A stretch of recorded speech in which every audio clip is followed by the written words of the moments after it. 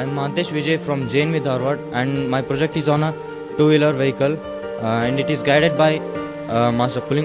Pullingnath from JNV Dharwad PGT Chemistry. So my project title is Water as a Fuel Saver. So there are 5 ways to improve the efficiency of the vehicle. In that I have tried the first one, that is improving the quality of burn of the fossil fuel used. Yeah, this is the battery which is used as a demonstration purpose only. We can use the battery which is there in the vehicle also.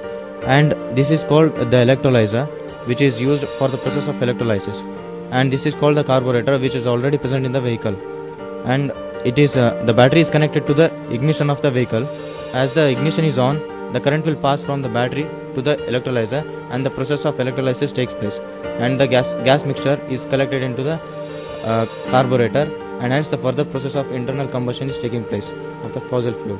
So after the sending of the gases with the petroleum, the burning quality of the petrol will be increased dramatically, and this has been achieved by feasible way, that is using the water to save the fuel.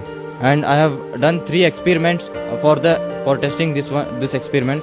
One is in a running condition, and the second one I have measured the time up to which it takes to stop, and the third one is also I have measured the time, but there I have used oil level indicator so that we can know how much the consumption of the oil is of the bike. So in this process there is a feasible, and it is also can be implemented easily for a common man, because water is abundant on earth, and after burning the hydrogen and oxygen, they will not produce any harmful gases like carbon dioxide and carbon monoxide.